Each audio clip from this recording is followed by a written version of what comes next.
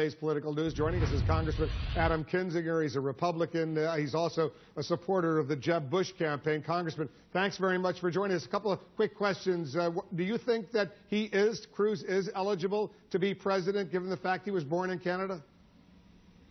Yeah, I think so. I've never really bought into the whole birther ideas, whether it was with President Obama or Ted Cruz. I think he's eligible, and with this court case, we'll probably be able to put that to bed. Now, I wish Ted Cruz wouldn't run for president, but that's completely different than whether or not he's eligible, and I think he is. Where do you stand on this escalation in this fight with Apple right now, with Donald Trump suggesting that the people should boycott Apple? It agrees to cooperate with the FBI into this investigation that iPhone from that San Bernardino terrorist. Trump will say anything he needs to say to get headlines, and this is something that's going to get him headlines, boycotting Apple.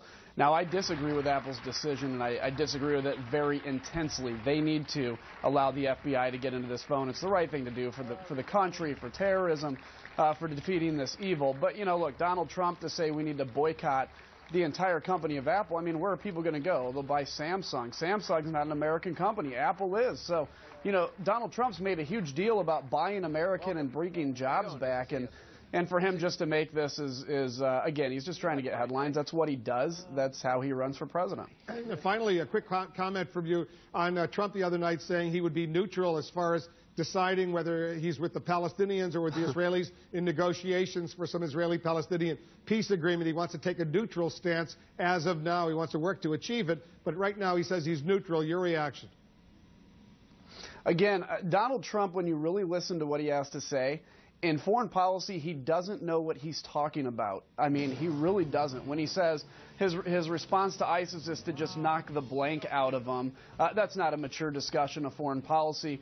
And it's obviously not a understanding of foreign policy when you say you're going to be neutral between the Palestinians and the Israelis. When you show daylight between the United States and Israel, that has ramifications all over the Middle East, not just in that specific conflict. So, again, look, Donald Trump, if he becomes our nominee, God forbid, and if he becomes president, really needs to surround himself with people that actually understand how the world works and actually understands foreign policy. When you say, God forbid, if he becomes the Republican nominee, if he were the Republican nominee, Congressman, could you support him?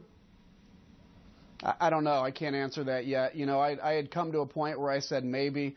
And then I saw him in the last debate, literally a couple people in the audience, and he gets all thin-skinned about it and freaks out when he says George W. Bush is responsible for 9/11, didn't do enough to protect our country, and then he praises Vladimir Putin and falls right into Putin's honey trap, basically, of saying, I'm going to compliment Trump, and Trump's going to compliment me back.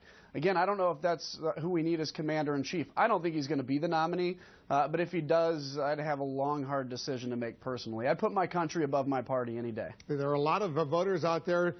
Certainly we saw it in New Hampshire. Presumably we're going to see it in South Carolina, later maybe in Nevada. He potentially could get a lot of momentum out of these next few contests, right? Yeah, it's true. Look, there are people that are understandably very angry, and he reflects that anger.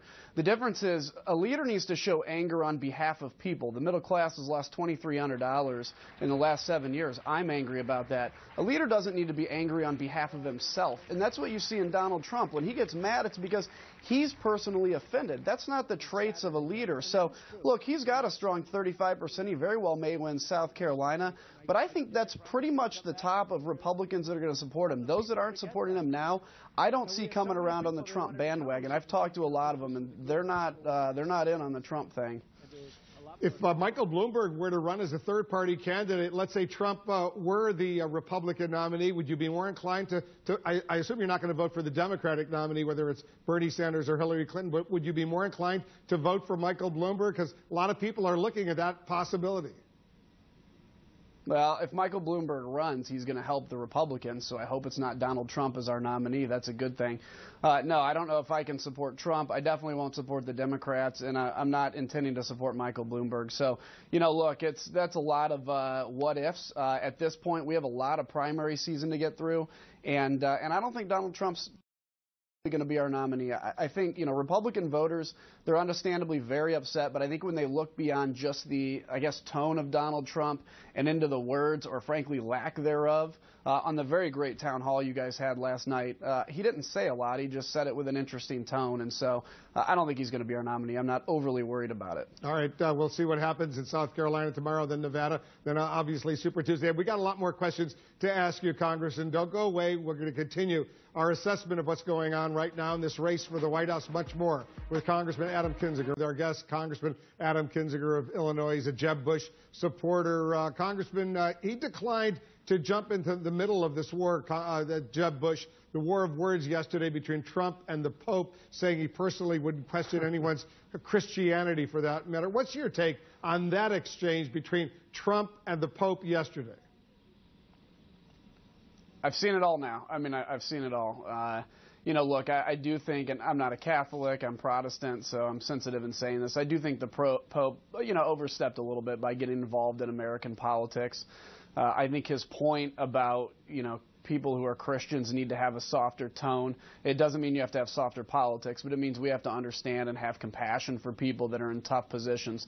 I agree with that. And I think the Republican Party, we need to understand that there are people in very tough situations that are desperate, and we need to be the party that's able to reach out to them and bring them up. So, look, there's no doubt in my mind that Donald Trump's tone hasn't been great at all. We spent the last segment talking about that, but the Pope probably shouldn't have gotten involved in the politics here, and I think he's since kind of rectified that.